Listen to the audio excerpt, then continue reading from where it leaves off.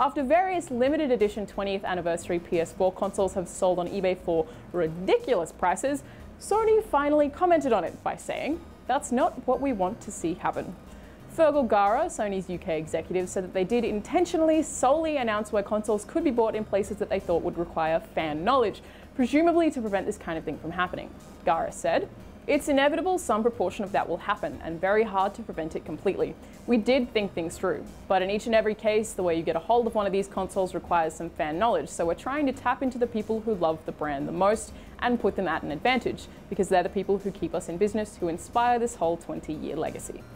The console, which was designed as homage to the PS1, has sold on eBay for as much as $20,000 despite originally selling for $500. It really does suck that people have taken advantage of this, but as Gara said, it was kind of to be expected. Because, as years of scientific research have taught us, people are jerks.